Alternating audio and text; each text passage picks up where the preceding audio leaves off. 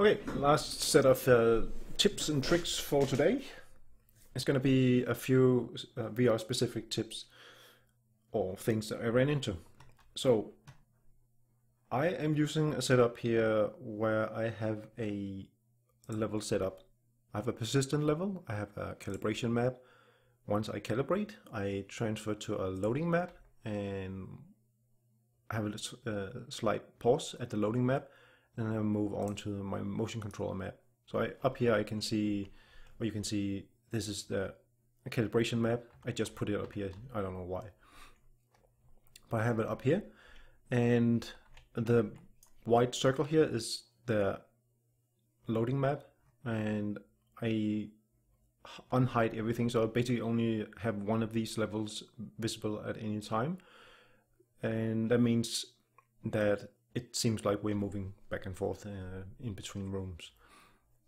Okay, so what I ran into when I did this, and I only did that in a package build really.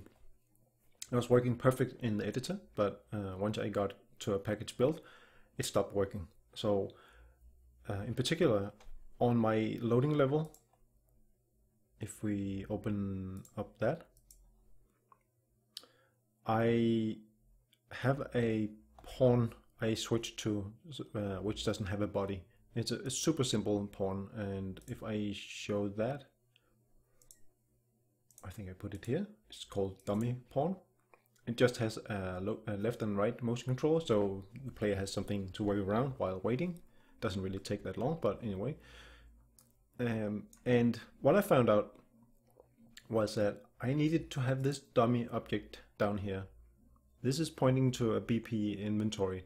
I tried not having any variables at all, and what happened was that whenever I got to loading the motion controller map, which is the main map, that was I was thrown out to the Vive default screen for about 2 seconds, and I had to wait there, and then it showed up. So there's a 2-second delay, and sorry if it's noisy outside. There's a 2-second delay if I didn't have this. Once I added this one, it worked. It just transferred me directly in between the levels.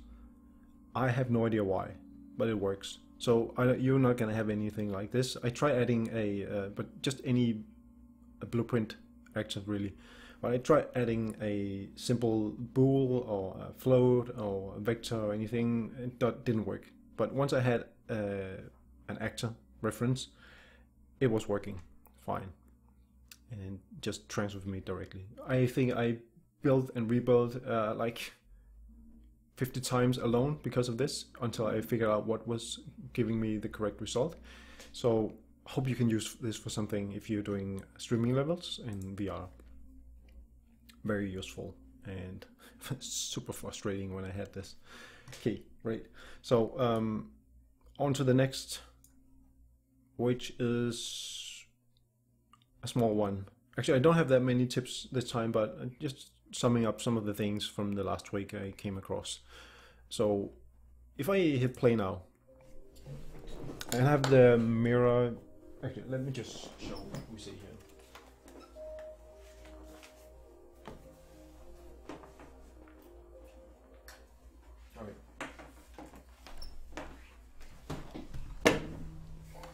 So you can see everything looks fine here. If I move the window out of the way, it also looks okay right now for some reason. Sometimes you will see a message saying that light needs to be rebuilt. For some reason it doesn't. It just did a minute ago. But anyway, if you see that, because I have rebuilt and rebuilt, and I don't have any I tried to rebuild light as many times as I could. It kept showing up, this lighting needs to be rebuilt, one unbuilt object. So I couldn't get rid of it, and I ended up going into the begin play of my player controller. I don't really have anything in it right now. No. So execute console command, and I think I have it on my, yeah, disable all screen messages, and then get player controller like this. And that actually fixed everything for me. So in case you see something similar to this and you can't really figure out why we still see this message in the package build, maybe it's not strictly for VR, but at least it is. That's why I ran into it the first time. But then again, never really built anything. So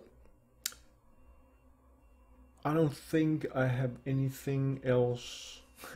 That was actually a trivial issue if you're anything like me and you end up maybe spending an entire day trying to do VR stuff. Once you have a small break, plug your controllers in, because I actually always, when I do these full day sessions, I end up, my controllers, they end up running out of battery. So keep them charging eventually once you're coding and know you have like 10-20 minutes where you're going to be testing them. Plug them in, recharge them, because otherwise you're going to run out of power eventually at the end of the day. Yeah, I hope you can use these things for something. So again, bye for now.